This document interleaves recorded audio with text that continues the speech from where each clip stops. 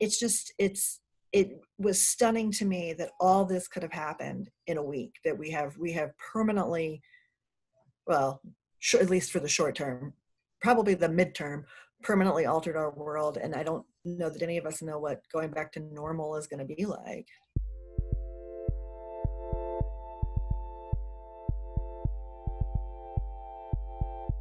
You know, I was going through the newspapers today and reading everything online about coronavirus, and again, just trying to digest the latest news. And I came across this headline that I had to click on, and it was, "I can't believe how much coronavirus has changed America in a week." And I saw that one of my favorite columnists from the Detroit Free Press wrote it, Nancy Kaffer, and so she's with me now by Zoom. So we're both in our own places, but able to talk about this. Hey, Nancy, how are you? Hey, Christy, it's good to see you. It's great to see you too. So tell me a little bit about why you even wanted to write this. It really resonated with me because you even wrote on Facebook above it, this has been so difficult. Thank you so much for saying that. Now, it kept sinking into me. This has been 1 week. Like 1 week ago, I was in our newsroom on Tuesday night waiting for primary results to come in. And this was the biggest concern I had. Would the primary be decisive? Would we have results tonight? Would people disagree with how would I make my deadlines? And then about what was it, around 10 o'clock maybe that night? It was about 10:45 because I was doing some work for the PBS NewsHour and I was waiting to go on live at 11, and it was at 10:45 that Governor Whitmer came out and said we had our first 2 cases on Tuesday night, and that just felt like it flipped everything. Yeah, well, I mean, I still didn't even get it that night, but then the next day, I was still like, I'll deal with this later. I've got to finish my election mop up. Right. And yeah, then the next day, by the end of the week, our schools were closed. We're now a week later, we have restaurant closures where schools are closed at least till April. And I don't know anyone who thinks they're going to reopen in 3 weeks, as said. Sorry if this hadn't occurred to you. No, but I'm sure it has. 3 kids at home that are rattling around the house right now because I'm in my basement doing this interview. As you know, we're all either working from home and finding out different ways to be able to do stuff. Yeah. So, no dining in restaurants, movie theaters closed, spas closed, the buses shut down, which they're reopened. It seems to have been a lot of misunderstanding, but I got to say, living in Detroit and knowing how many people rely on the buses to get to work, that felt cataclysmic to me. Like, are we going to, what are those folks going to do for their pay? Are they going to be, how many of people who rely on buses work in grocery stores and other essential industries? But luckily that one cleared up, but what's the next one? And then at the same time, I feel guilty for feeling so affected because I'm able to work from home. I have been on this obsessive food buying thing where I have more food in my fridge and pantry than I've probably ever had in my life. Right. And I'm still, is it enough? Do I have enough? Yeah, I think there is that guilt of, that there's somewhere along the line, someone has a little bit worse off than you do. And but I do believe it's isolation that also is affecting all of us in a bizarre way too. And it's just been a week. It's a week and things are going off the rails like this. This is, I know I have friends who own small businesses who are having to close their doors or furlough or lay off their employees. It was stunning to me that all this could have happened in a week, that we have permanently, well, at least for the short term, probably the midterm, permanently altered our world. And I don't know that any of us know what going back to normal is going to be like. Yeah, and it feels like the phrase new normal is slightly flippant. Like I don't even know what the next 24 hours is going to bring. And I think that's what sometimes is so unsettling for people. And especially, I've said that I have kids. I know that you have a child as well. And talking about that, and it's like, what's going to happen next? And you're like, I can't even make an estimated guess about what that will look like. Yeah, I mean, and then there's all these other pieces that, like the stock market, things are happening. I can't even think about that stuff right now. It's like too complicated and hard, and what that's going to mean for the long-term future. If we're doing social distancing and isolation, but what's the trade-off between people who can't work and, what their risk is of coronavirus compared to can't pay the rent, can't eat. I mean, this is the problem with, you're right, new normal sounds like kind of a flippant phrase, but the problem with trying to define it is that or even use that phrase is we don't even know what this is, because what is going to be a week from now that we can't imagine what will happen, now. And also, you probably saw the news that the there's been a death in Michigan. Mm-hmm. Which just like, sorry for throwing you out. No, and no, no. exciting.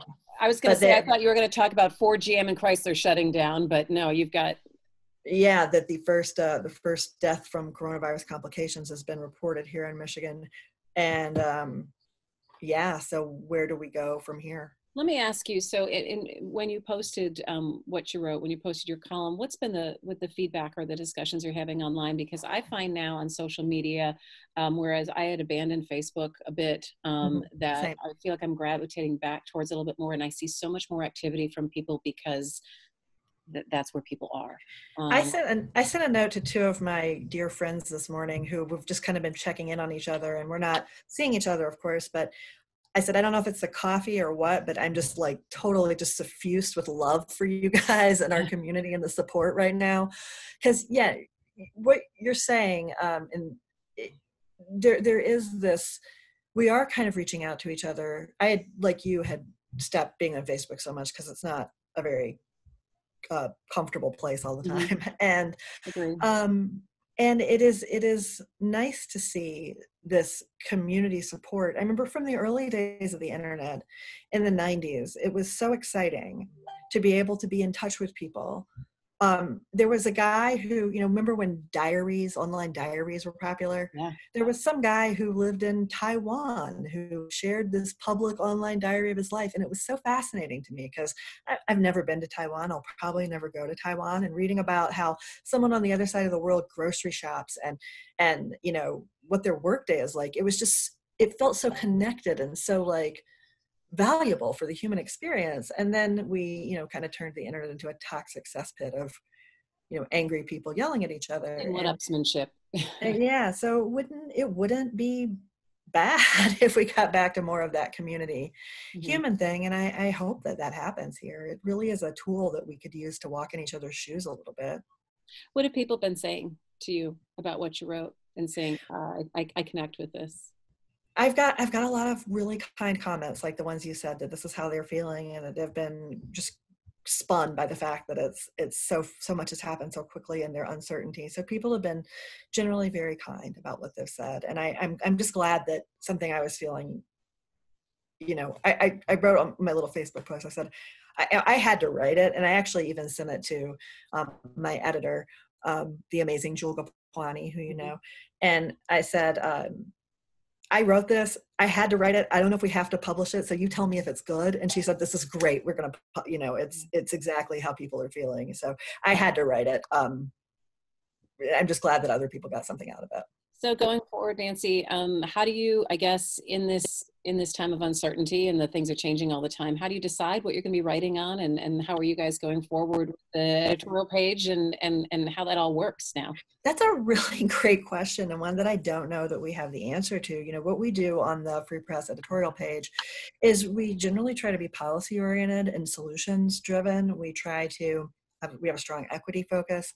So we're going to be informed by those things going forward. I will say that I don't know what the appetite right now is among readers. I mean, I think right now we're still very much in crisis. What's the latest news mode? What does it look like?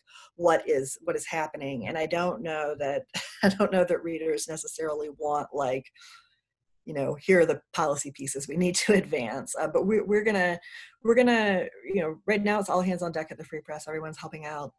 It's also great if you've never worked in a newsroom. I know you have, but anyone watching who's never worked in a newsroom, it is one of the best places to be in a crisis because just the way people work together and to see how our amazing team works and the selflessness that our breaking news reporters and our lead reporters on this story, like Kristen Seamus, just demonstrate in giving their time and giving themselves to bring people information is incredible and inspiring to be a part of. So right now we're kind of all hands on deck. Everyone's helping out however they can. But yeah, we're gonna continue to be informed by our priorities on the opinion page of smart policy, equity, and solutions, because we're going to need all of those things. We're gonna need a lot of them. And yeah, I want to also just say good job to the Detroit News and to Cranes and Bridge. So many publications and so many reporters Talkbeat, I know are Michigan working Radio, yeah, everybody's around knocking the it out of the clock, park. and keeping us informed while a lot of us are, you know, have to be home and are doing different things. But Nancy, I wanted to say thanks, and it's so good to see you. It's good to I know see you. in a very different way, but hopefully we can have you back on again and share your voice and have these conversations. Anytime, and I hope to see you in real life again someday, Christy. Find more at onedetroitpbs.org or subscribe to our social media channels and sign up for our One Detroit newsletter.